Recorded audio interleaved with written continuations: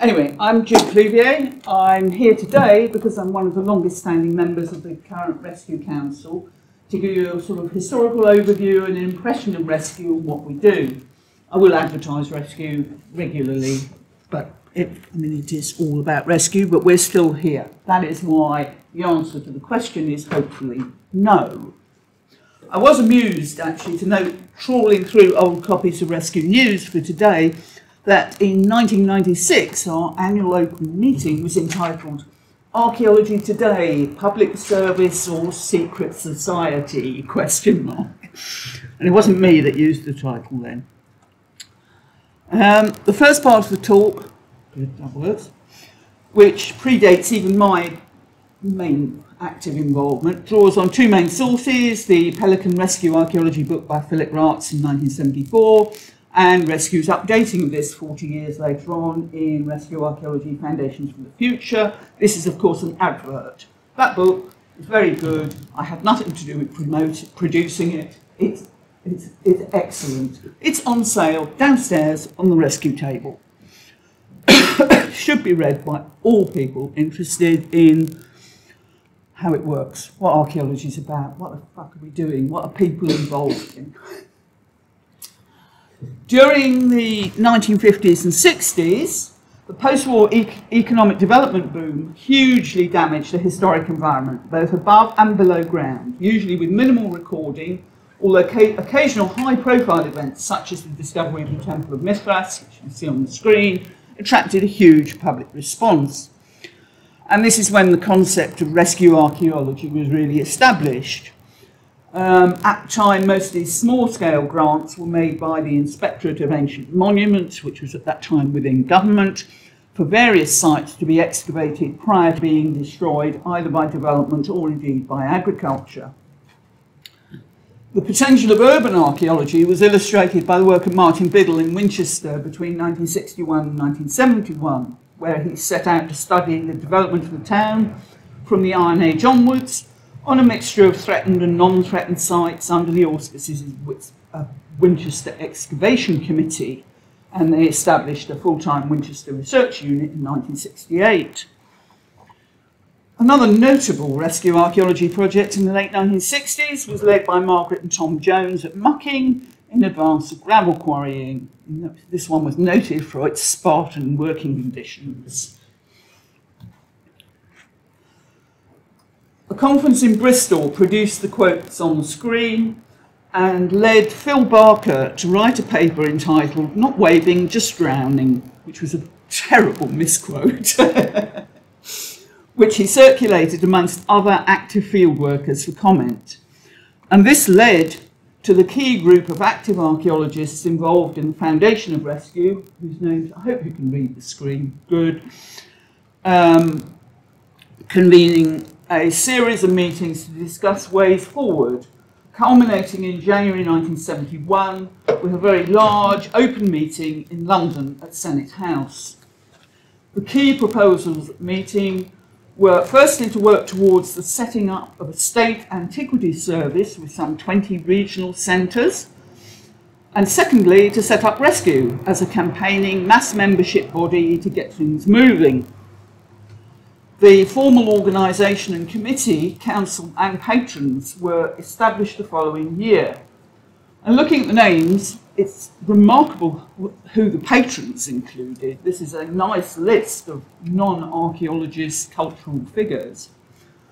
It's clear that the archaeological activists of the day were on the committee, though nowadays many of those names might seem quite establishment because we know how their careers went on for many years after 1970s. And of course there was a council of the establishment figures, which was largely there as a sort of background. This is a respectable organisation and we've drummed you into joining in. So that's as far as I can read it. It's hard to tell, and I was not involved.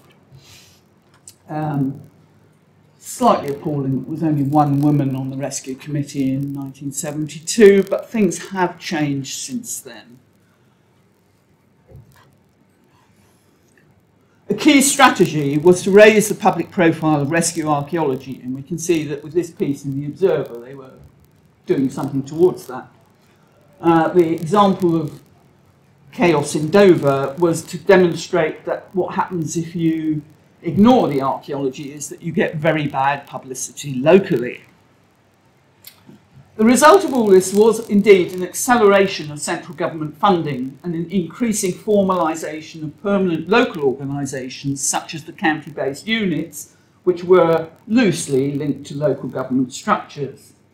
By 1974, Rescue and the CBA were still arguing for a national archaeological service operated through regional offices within which the local units could continue.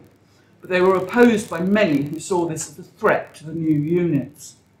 Even in the late 1980s, I remember people saying about Rescue that the support for a national service was a big mistake. Such people were, of course, usually in positions of power locally. But as a long-term county council employee, I have to agree that some aspects of the job do indeed fit best into local government structures. From the start, Rescue was not just about getting a national system for rescue excavation, but was looking at the complete process. This very early edition of Rescue News, with its particularly dated T-shirt advert, we can do much better today, and the T-shirts are indeed available downstairs, looking not unlike this, but different. But what this edition on the left was actually doing was announcing the first version of our most republished book, which is First Aid for Fines. Young Rescue was also started in the mid-1970s before later moving and becoming the Young Archaeologists Club. Inevitably, of course, it was Kate Pretty who initiated Young Rescue.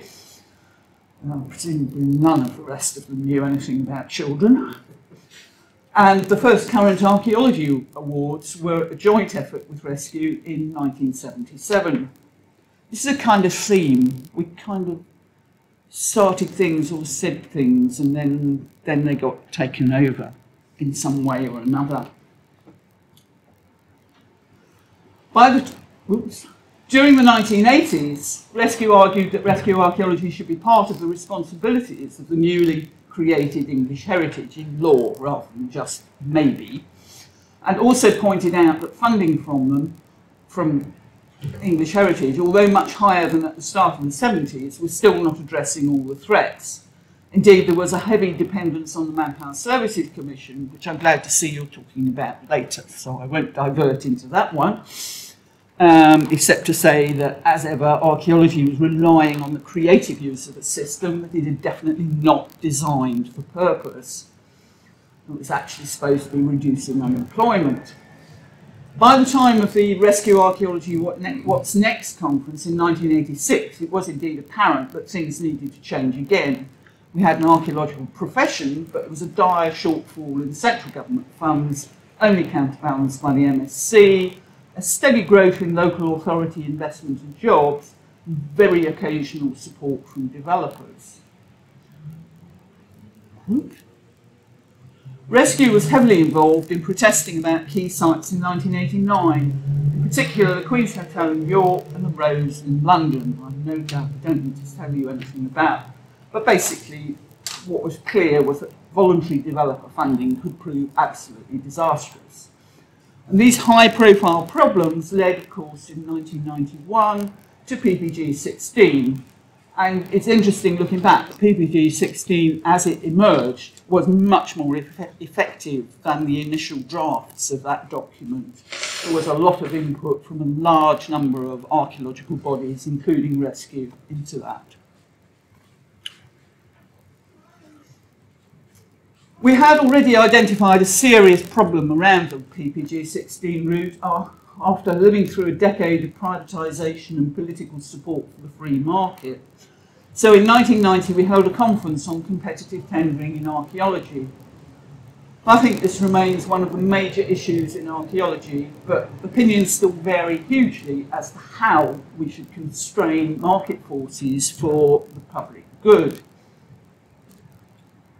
From the late 1970s, Rescue carried out surveys of the profession to discover just how many people were employed as archaeologists and how much money was coming in from the various different sources. These were taken over by much better resourced organisations such as IFA Profiling the Profession in the mid-90s. But the existing research results are key sources for our history of organisational aspects. Alongside the big debates, rescue takes on individual sites. The one that won't go away is Stonehenge, but there have been plenty of other occasions when we have raised concerns about threats or damage to archaeological sites, sometimes publicly, sometimes quietly, and sometimes by advising local individuals or groups how to take something forward. This was actually the one that brought me into rescue, which is an odd one. Because I was working in Southwark, I was well aware in about 1983 that the Society of Antiquaries and the British Museum were planning to use a financial windfall to fund new research at Sutton Hoo. But no one else actually publicly debated whether this was the right choice of site for this investment. And Rescue did run quite a big spread on what was planned and gave a voice to anybody who thought that perhaps it was not the most obvious research project to choose. I may have been wrong to oppose it. In fact, it would have done my career no good at all.